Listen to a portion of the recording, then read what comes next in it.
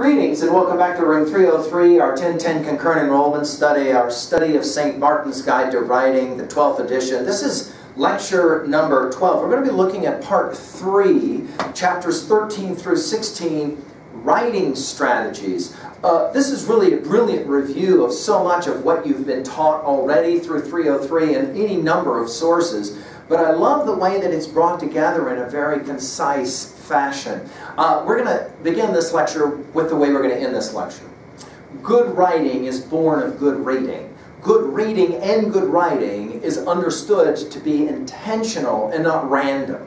Okay? Now by that, as we go through this, we're going to begin in chapter 13 with cueing the reader as a good writer. We're always attempting to engage in a dialogue. Not monologue, but rather dialogue. I mean, go back to our earlier study of Martin Luther King Jr.'s letter from a Birmingham jail and think about the attempt at dialogue, not monologue, in a brilliantly constructed essay like that. Now, by cueing, obviously, we mean signals. Signaling the reader. And really, once you understand this is a strategy for writing, you'll pay closer attention to it as a reader to see how do good writers do it. That's obviously what we mean by good reading makes good writing. Let's just now work through it really quickly. These different kinds of signals, from thesis and forecasting statements, I'm on page 456, to paragraphing, to cohesive devices, to transitions and headings and subheadings. Let's go through them quickly.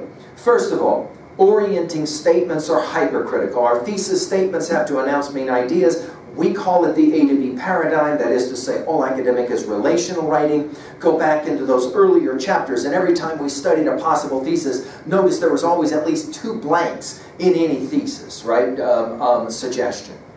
Over on to page 457, we've got the forecasting of statements to preview topics. I'm not going into these in details, I'm just pointing, I'm hoping that you as a reader yourself will be paying attention to the examples that are given. Of course, paragraphing and paragraph indents are key in signaling related ideas. Topic sentences on 459 will announce the paragraph's focus. Obviously, announcing the topic is hypercritical, and the way we want to do that, obviously, is creative, but we always want to keep in mind our A to B paradigm, as we have said.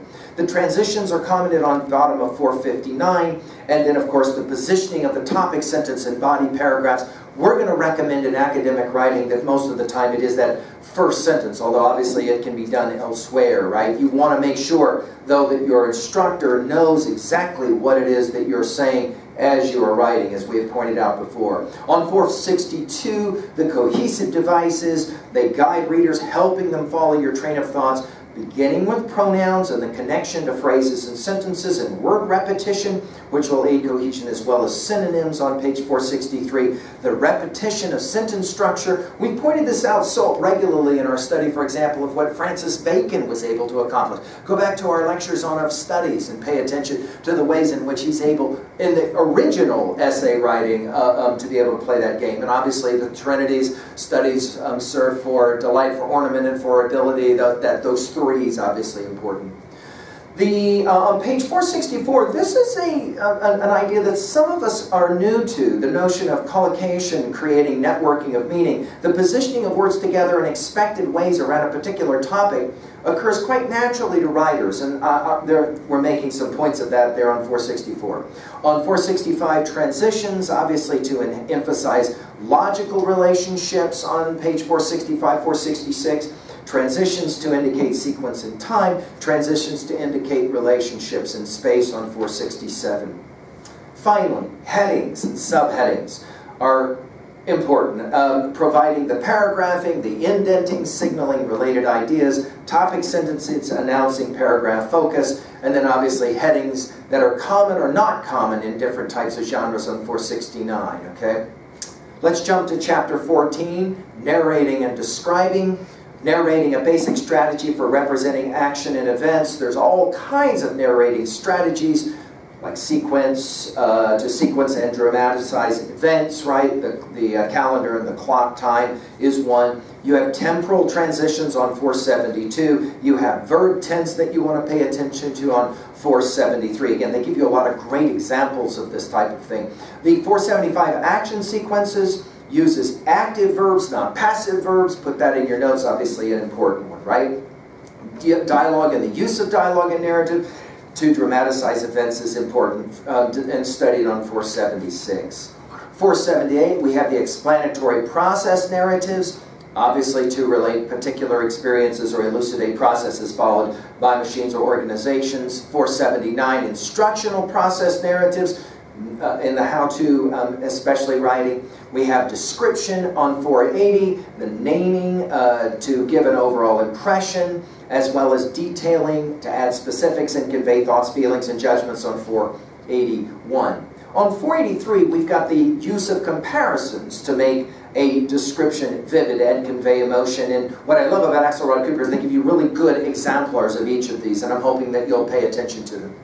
On 484, we introduced the notion of using sensory description to convey what you saw, heard, smelled, felt, and tasted. Each of those from sight on 484 to sound on 485 to smell on 486 to touch on 487 and finally taste on 488. All of these can help you in your description work. 489, finally, the use of description to create a dominant impression or a mood or an atmosphere. I mean, we think about the ways in which great writers, right? Immediately we think of James Joyce and maybe even Araby as a classic exemplar of that. They give you lots of good examples there. Chapter 15, defining, classifying, comparing. You'll remember that it was Socrates, Plato, who argued, before you can engage in true dialogue, we must define our terms. And here we're going to begin with the notion of defining on 490. The use of sentence definitions to explain terms and concepts briefly on 491. On 492, the use of extended definitions to convey the meaning of complex concepts. And again, obviously, one can go back to any number of models for that. Obviously, Martin Luther King Jr.'s letter from a Birmingham jail is a classic exemplar of that. 494, the use of historical definitions to explain how a meaning has changed over time across cultures. The use on page 495 of stipulative definitions to reach an agreement on the meaning of a term or a concept. We'll engage in classifying, in the discussion of classifying on 496, using topics and subtopics to organize classifications. And I just want to point out this diagram on 497 just as a great exemplar of how this type of classification can happen. The use of graphics, obviously, to depict a classification scheme on 498, and then the cues to maintain clarity on 499 and coherence in a classification. Page 500, we're working with comparing and contrasting and the use of chunking or sequencing to organize comparisons and contrasts. And then on to page 503, the use of analogies to make comparisons clear and vivid. Obviously, our study of Plato and Republic will help us in that regards. Go back and take a look at what we say about the cave allegory at learnstrong.net as one, obviously, brilliant example of the analogy, the argument from analogy. Speaking of arguing, chapter 16, this is the last chapter of part 3, arguing itself. This is all going to be reviewed, but let's pay close attention to it. The asserting of a thesis. Notice we have 5 different kinds of argument essays that we worked with in our part 1 of our Axelrod Cooper text. 1, the assertion of an opinion. That was, of course, chapter 6. 2, the assertion of policy. That was chapter 7, and the proposing a solution. I'm just reading on page 505. 3, that was the assertion of evaluation. Chapter 8, justifying an evaluation. 4, this was the assertion of cause and causes and effects, arguing for causes and effects, chapter 9, and then finally the assertion of story analysis in chapter 10. The key, of course, is to make, as we see on page 506, the arguable assertions in our arguable thesis, and then to use clear and precise wording on page 507 to qualify the thesis appropriately. And this is why we always talk about all arguable thesis writing as having that A to B paradigm. Of course, if you're going to have a thesis, an arguable thesis, you have to support it, what we call validated, giving reasons and support on page 508 and following, using representative examples for support, obviously are important, as well as on page 510, the using of up-to-date, relevant, and accurate statistics. Make a note for yourself. This is always a challenge. What do we qualify as up-to-date validation? Most of the time, if we're talking statistics, we want something within the last 5 years. We have the ability to do the research, and if we're using any kind of data that's beyond 5 years, we're always going to point that out in our writing to say, now this data is a little bit old, it's not within the last 5 years, and obviously that's significant, at times even more significant than in others. Page 511, the citing of reputable authorities on relevant topics. How do we know it's reputable within the academic community? Usually we qualify this as peer-reviewed kind of research. The use of vivid and relevant anecdotes on page 512. Sometimes writers will wander off into anecdotes that are not that relevant, and so we got to always ask, if I'm going to play that game of a rabbit trail of an anecdote, is it vivid? Is it relevant? And then, of course, the textual evidence that we're providing in the form of internal validation on 513 needs to be relevant as well. And of course, as we've always said, anytime we're providing this information, we always set up the quote, provide the quote or the summary or the paraphrasing, and then most significantly, we talk about why it's important after the facts. On to page 514, this will be no new news to you. The consideration of the argumentative audience, the acrimonious audience, allows us to consider and respond to objections and obviously to alternatives. We have to acknowledge readers' concerns on page 515, and we will concede readers' concerns at the bottom of 515. Of course, the classic exemplar of this is Jefferson's Declaration of Independence. We've given full lectures at learnstrong.net about that. Go back and take a look at that. Obviously, in the I Have a Dream speech of Martin Luther King Jr. and his letter from a Birmingham jail, King obviously learned well how to do this from his study of the Declaration of Independence. Every once in a while, people want to engage us in this debate about what text should be studied.